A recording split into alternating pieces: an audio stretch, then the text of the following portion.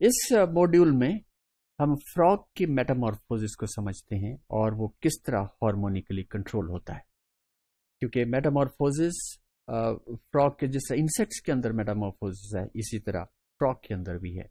Egg है, फिर उसके अंदर फिर लार्वा बनता है, लार्वा से फिर वो ज़रा बड़ा होता है टैडपोल लार्वा, फिर उसके अंदर मुख्तलिफ टेल है या फिर उसके अंदर इंटेस्टाइन के अंदर चेंजेस आती हैं, तो ये एब्जॉर्ब हो जाती हैं, उनके अंदर चेंजेस आते, तो इस प्रोसेस को हम फिर मेटामॉर्फोसिस कहते हैं और एक बहुत ही छोटा सा फ्रॉग जिसे फ्रॉगलेट कहते हैं वो बनता है। तो ये तमाम process this is again under the control of A battery of hormones. और वो कौन कौन से हार्मोन हैं वो हम जिक्र करते हैं। इसमें इनवर्टिब्रेट्स ये thyroxine and then try iodo thyronine, ये जैसे T3 कहते हैं और T4 कहते हैं, थायरॉक्सिन को T4 कहते हैं और दूसरे को T3 कहते हैं। This is very important, these are very important hormones in regulating the metabolism, the growth and tissue differentiation. In amphibians they play an additional role in Metamorphosis. वैसे तो ये T3 T4 ये तमाम कॉर्डेट्स की यहाँ तक ह्यूमन तक बनते हैं, लेकिन ये एम्फीबियंस के अंदर ये they have important role even in Metamorphosis. Specially timed changes in the concentrations of their 3 hormones, और वो 3 hormones they are the prolactin, thyroxine and triiodothyronine. They control metamorphosis in frog. Now, low thyroxine and triiodothyronine concentrations and high prolactin concentrations in young tadpoles stimulate larval growth and prevent metamorphosis. ये अगर conditions होंगी तो metamorphosis नहीं होगा। वो क्या क्या है?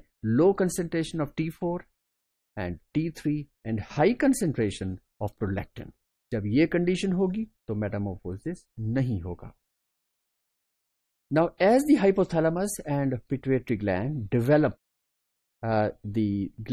in the growing that is tadpole, and hypothalamus releases this thyroid stimulating hormone, that is TSH, and prolactin inhibiting hormone.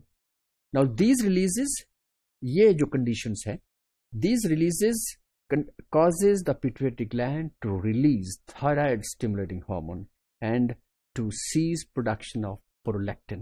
तो एक हार्मोन बनता है, दूसरा इनहिबिट हो जाता है, एक कंसंट्रेशन बढ़ जाती है तो दूसरा इनहिबिट हो जाता है, और ये कंडीशंस ऐसी आ जाती हैं जिससे फिर फिजियोलॉजिक चेंजेस आती हैं। Now this results the concentration of thyroxine and T3 to rise. Now this rise of this triggers the onset of metamorphosis, that is tail resorption and other changes which follows. और वो कौन सी हैं? वो यही changes होती हैं कि Metamorphosis में सिर्फ ये नहीं है कि टेल एब्जॉर्ब हो जाते हैं, बल्कि गिल्स जो हैं वो भी खत्म हो जाते हैं, फिर 4 लिम्स बनने शुरू जाते हैं, हाइंड लिम्स बनने शुरू जाते हैं। तो ये तमाम चेंजेस जो हैं ये सारी की सारी हार्मोन्स की इंक्रीज या डिक्रीज, और जिसमें ये 3 हार्मोन्स T3, T4 और prolactin they play very important role.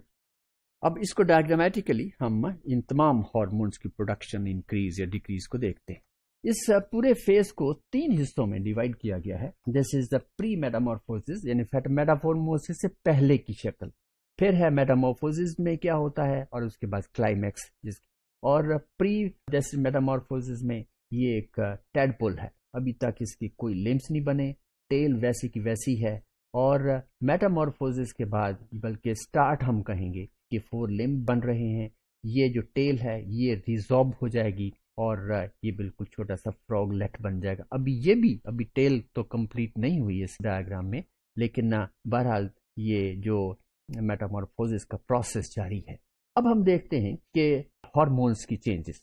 तो in this pre Metamorphosis, this blue line that shows the prolactin, तो prolactin is maximum over here. Metamorphosis जब होती है तो दैट स्टार्ट्स डिक्रीजिंग, और उसके बाद फिर क्लाइमैक्स से आता है तो वो प्रोलैक्टिन फिर बिल्कुल मिनिमम हो जाती है या बिल्कुल डिक्रीज कर जाती है। پھر اس کے بعد تھائرائڈ اسٹیمولیٹنگ ہارمون، یہ وچ از ریڈ لائن، تو اس کے اندر یہ انکریز شو کی گئی ہے اور کلائمیکس میں میکسیمم ہو جاتی ہے. جبکہ بلیک لائن میں ہم دیکھ رہے ہیں کہ T3 T4 کو ریپرزینٹ کر رہی ہے، تو جب یہ میکسیمم ہوتی ہے تو میٹامورفوزس بھی میکسیمم ہوتا ہے.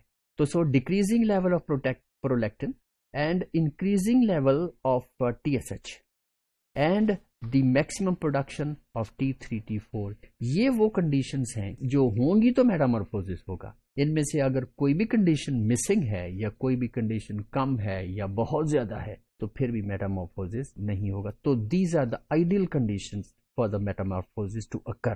اور جب یہ فراگ لیگ بن جاتا ہے تو پھر ہم دیکھتے ہیں کہ T3 T4 بھی منیمم ہو گئی، پھر پرولیکٹن بھی منیمم ہو گئی، اور یہ جو TSH ہے that has grown maximum. So this is hormonic control of metamorphosis in frog. So this is all about this module. Okay.